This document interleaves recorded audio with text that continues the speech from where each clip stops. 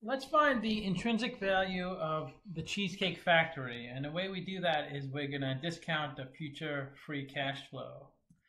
So let's start with their market cap, 902.5 million.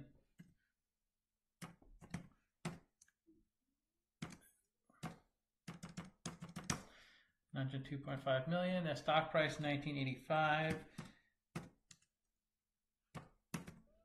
So that means they have 45 million shares outstanding. And when we figure out the value of the company, we have to divide it by 45 million to figure out the stock price. Now, free cash flow is the best way to measure the future value of a company.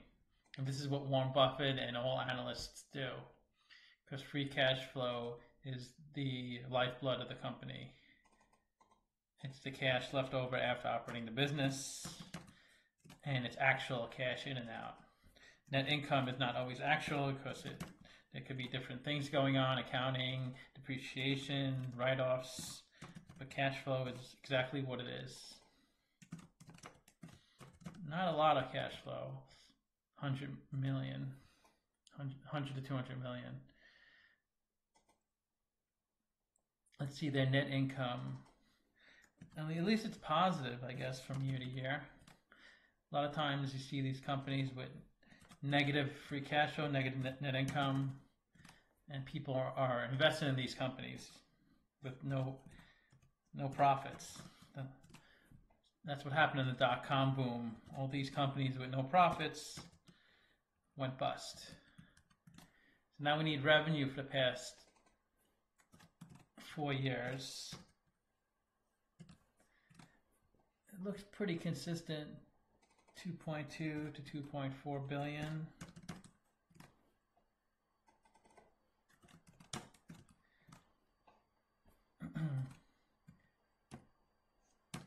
And my spreadsheet is calculating the estimated future free cash flow,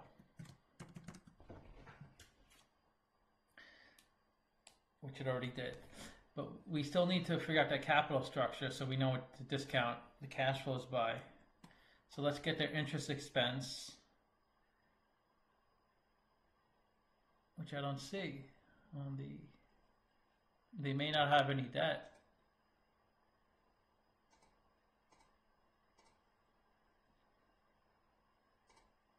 They do have long-term debt of 290 million.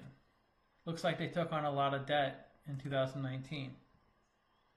Long term means it's due with over a year of the debt.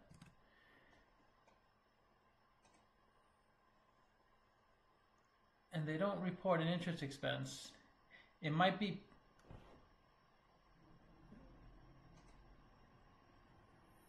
hidden in the other field, total other income and expenses. Let's just drop that in and see what we get. So that looks right, 5% interest rate on the debt. So let's go with that. And then the income before tax, because we need to find their effective tax rate, because we have to reduce the debt by the tax rate. So they pay 9%, which is pretty low on their taxes. So even though they paid 5% on the debt, it's really about 4.6% after taxes. So that's the cost of debt. And then to figure out the cost of equity, we need the beta, which is the volatility of the stock. So this is not too volatile, 1.4 beta.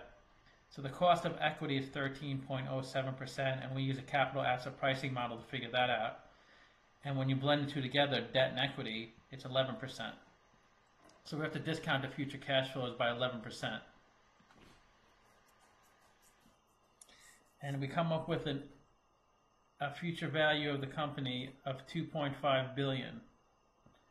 And if you divide that by the shares outstanding, it's actually trading at a pretty big discount.